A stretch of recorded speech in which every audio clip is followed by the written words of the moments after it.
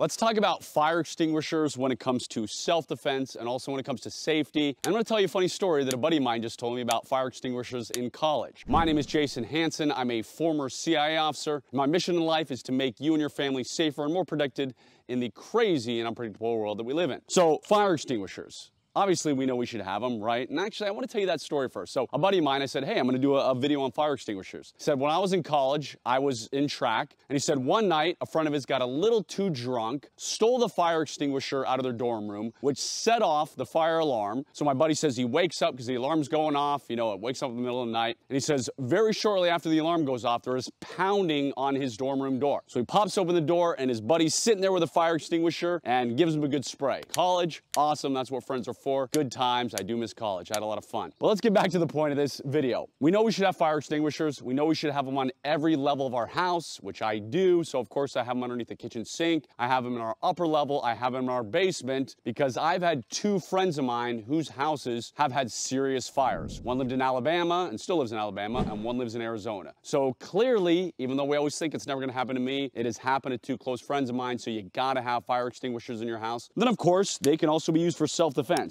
Just imagine how not good it would feel if somebody rammed you in the face with this, if some attacker was coming at you and you gave them a good crack to the skull with this. Of course, you can also throw it. So if somebody's coming at you and you're standing at the top of the stairs, you can toss this at them. But if you toss it, you need to have something else to go to. You need to have another weapon. So if I were to toss this, boom, I could transition to my gun, come out. I could transition to my knife or do whatever I need to do, even though I just made a gun move with my knife. You can see how much I've been dry firing this morning. The point is if you are going to use it as a projectile, you've got to have another backup weapon. That's going to distract them, that's going to slow them down, but you better be able to grab something else. These particular fire extinguishers here, and I'm going to grab this one that I just tossed. A friend of mine is doing construction on a new house, and he says, as I was cleaning out this house, which apparently was a dump, he found these 3 fire extinguishers. I have no idea if they actually work. I have no idea how old they are, but we're gonna see. We're gonna see what happens. We're gonna see if these work. Also, I'm gonna put on my sunglasses just in case something goes horribly wrong. And I'm putting on my sunglasses, that I absolutely hate. These are white sunglasses. I hate white frame sunglasses because they look like hipster and trendy and fashionable, and that's the last thing I ever want to be. Usually I have black sunglasses. However, my black sunglasses I lost, which really means one of my 6 kids took them and they vanished somewhere in our house, and I happened to grab these because I needed sunglasses. So somebody send me some good, comfortable black sunglasses. All right, let's start with this one. This one says it might have something on it. I'm trying to see if it even has a maker on it. Wow, this pin looks like it's broken. All right, I'm supposed to be able to pull this. Oh, I did get the pin out. All right, let's see if this one works at all.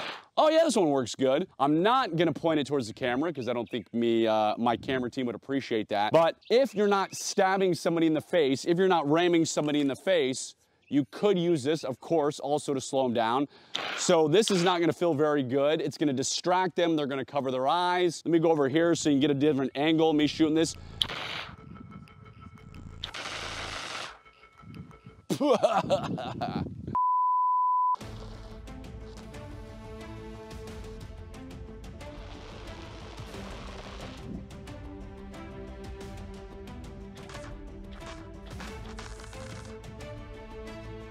Here's an important point I want to make about this. If you were using this to stop an attack or to stop someone, so you come out like this, you give it some sprays, right? Remember, that is a temporary stoppage, meaning if they're getting sprayed in the face with this, they're obviously going to protect their face. They're going to be stalled for a moment, but it's not going to kill them. It's not going to slow them down in the long term. So if you come out and you hit them with some sprays in the face, the moment they're protecting their face and covering, that's when you're going up to do more damage. That's when you're going up and ramming them with this in the face, obviously if it's justified. Or once you spray, that's when you're going up and you're pummeling them. So that is a good distraction, but it's not an end all. So don't just sit there and be like, okay, bad guy's down, I'm just gonna twiddle my thumbs now. No, as soon as you hit that and he's covering his face, you go up to him, you do more damage to make sure that attacker can't come after you. So, good news is, this works, we know it works. Throw it on the ground, let's check out this one. Now let's go to this one, let's go to the red one. All right, let me pull this pin here, see if our red one works. I don't wanna lose that pin.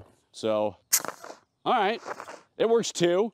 which is good. I did not have any volunteers, shocker, who wanted to come here and let me spray them in the face with this stuff. And I would use this as a last resort when it comes to self-defense, meaning I'm a gun guy. I would have a gun, I would have a knife, I would have something. But if you said, or you knew somebody who was terribly afraid of guns, was afraid of weapons, then sure, this could be a stopper again. You could use this to spray, then hit with it, and then escape, get out of there, call 911, get to safety. Very last one we have here. Oh, it works too. I think I just sprayed myself somehow. All right. So yes, now you can see, maybe we'll see how much this one has in it before it runs out, as I'm gonna be covered. All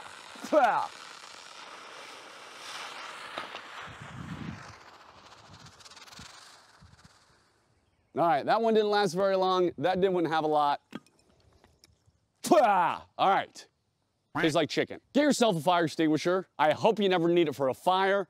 I hope you never need it for self-defense, but obviously it's a good form of insurance that we should have and hopefully never use. I am former CIA officer Jason Hanson. I would truly appreciate it if you would subscribe to my channel. And if you want to know more safety survival secrets could absolutely protect your family, click on the link below. Have a wonderful rest of the day and God bless you.